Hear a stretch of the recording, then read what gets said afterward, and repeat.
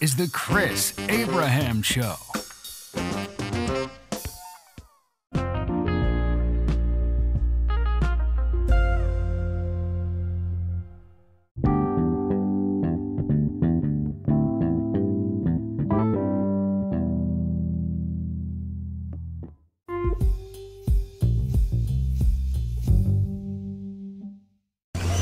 Hi there, this is Chris Cast, episode 18. It is season 5, and this is Chris Abraham, Chris Cast. It is just a few hours after my last episode, but I wanted to go into more detail with regards to what I was talking about saving pagan babies. So, all everybody talks about these days is colonialism, imperialism, and settlers, and the idea of colonizing colonists and oppressive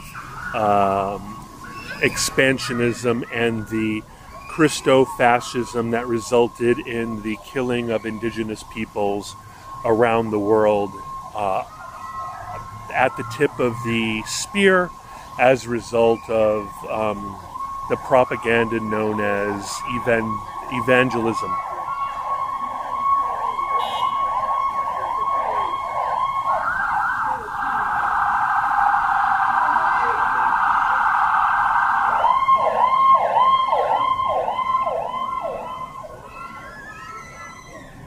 So on that note, I don't understand why the same people that are completely anti-imperialism, completely anti-white supremacy, completely anti-exportation of Christianity and of white culture and of white capitalism and of white religion and so forth, do not see the extreme and you know, things like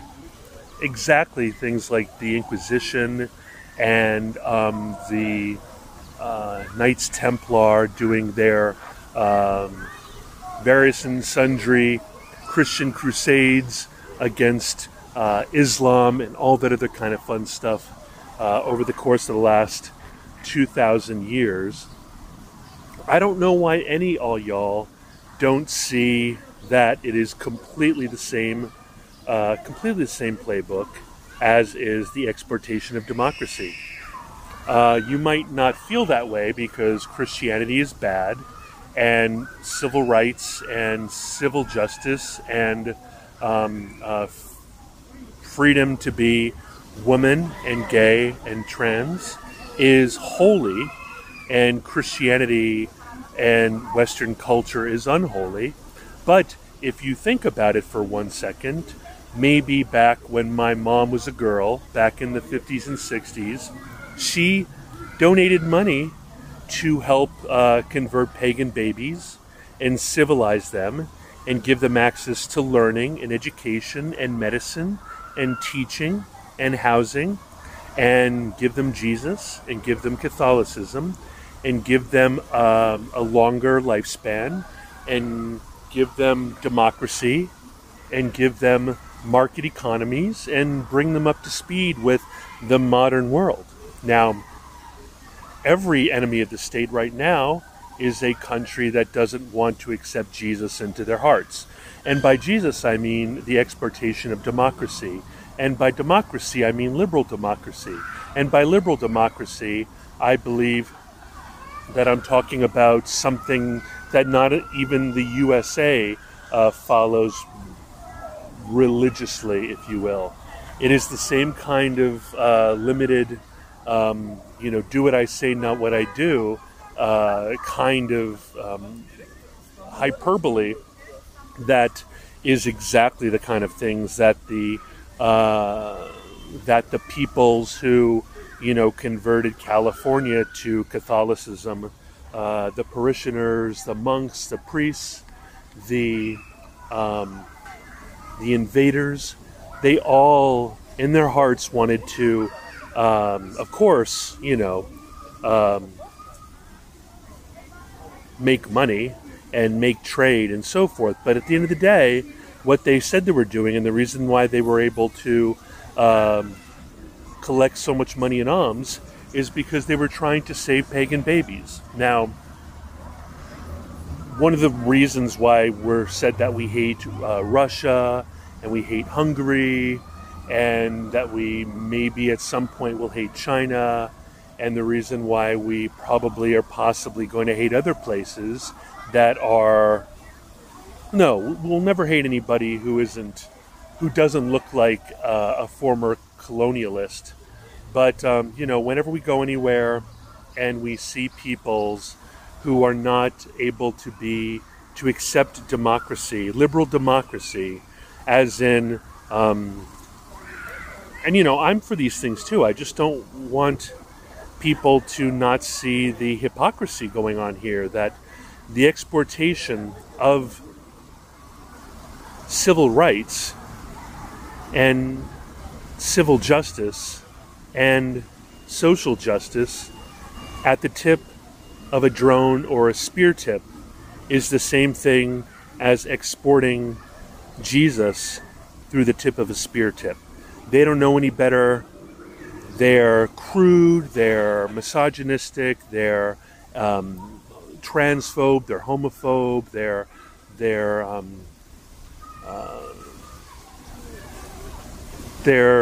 I don't know, behind the times, they're anti-democratic, they're despotic, they're tyrannical, they're all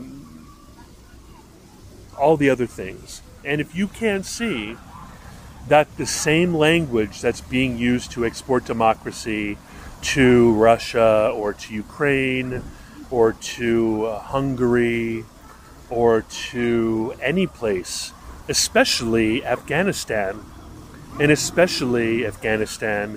because at the end of the day, towards the end, before we pulled out, all we ever heard was the only reason we're in Afghanistan is to allow oppressed Islamic girls to get jobs, get a proper education, go to university, and run the government. Now, that is, in many ways, the exportation of a religion of sort. And that religion of sort is, by any other name, is good for the people trying to export it. It wasn't that everybody hated Christianity when Christianity was being exported at the tip of a sword, tip of a spear.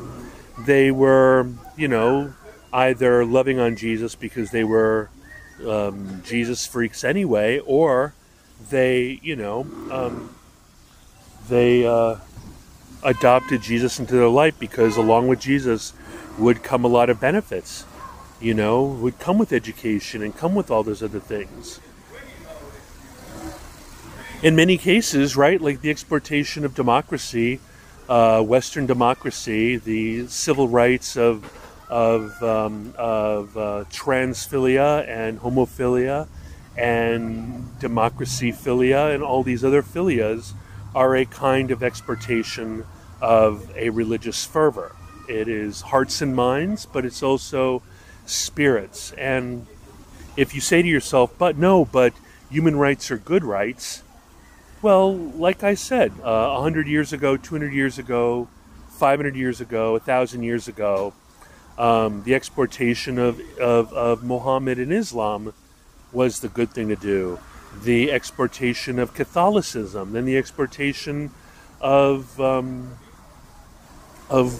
whatever, It is all done, it's never done knowing that we're doing something evil. So that's fine. If you prefer a humanist concept of an exportation of a mandatory exploitation and exportation of a certain type of belief, and if you do not accept that belief, you are anti-democratic, you're an enemy of the state, you are anti-science, you're anti-humanist, you are Christo-fascist, you are anachronistic, you are troglodyte, you are a monster, an autocrat, and so forth. That's the same kind of thing that the Inquisition was about. And the Inquisition was, we'll beat you until you believe in Jesus, or we'll beat you until you accept Jesus, or we'll beat you until you convert to Christianity. And that is what is happening with the exportation of democracy. If you do not accept liberal democracy, at the very best, there will be a regime change, and you'll have to accept it. At the worst, you'll be bombed and destroyed and attacked and invaded. There will be bases put on your land, and you, to pay for your sins, you will be extremely exploited for all your natural resources. Your art will destroy a lot of your libraries, will try to erase your culture, will shame and humiliate you based on your cultural belief, and that will result in an amazing diaspora that will undermine your cultural integrity for the next 1,000 years. So that's fine if you don't believe me, but the exact same playbook that was being used back in the days of Spanish imperialism, Portuguese imperialism, French imperialism, German imperialism, British imperialism, and even American imperialism in the early days. And, that's how Mormonism worked, Latter-day Saints. They went around the world spending money on conversions. The Catholics spend money on conversions.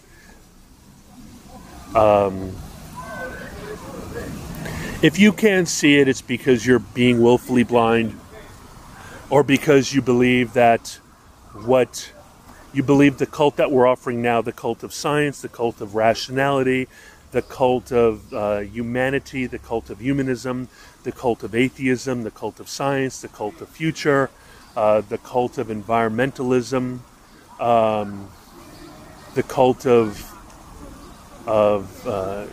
transactivism, the cult of ecological climate change activism, that cult, even the cult of Marxism, the cult of Maoism, the cult of anti-capitalism, the cult of anti-fascism. If you think that those are things that are worthy of exportation, then that's your opinion. But back in the day, the opinion was that poor little pagan babies were going to hell because they just didn't have the opportunity to know the name of Jesus and to accept him into their lives. So, amen, amen, amen, alleluia. St. Fauci, St. Gates, and happy Pride. I mean, hell, I wouldn't mind an entire world where everybody was allowed to let their flag fly. I just don't think that anybody should be directly regressed or repressed or oppressed or thrown into a gulag in a re-education camp so as to make that happen. Maybe I'm painfully and proudly extremist free speech and extremist libertarian, but that's how I say it. And on that note, I love you, and I'm sorry about the background noise, but I like the spiciness of the alarms, and I like the spiciness of the kids, and I need to get this nervous energy out of me before I get back to work. I'm working until 8:30 tonight, and it is 1:30 now, so I have another 8 hours to work, 7 hours to work, and you have a good day. Ciao.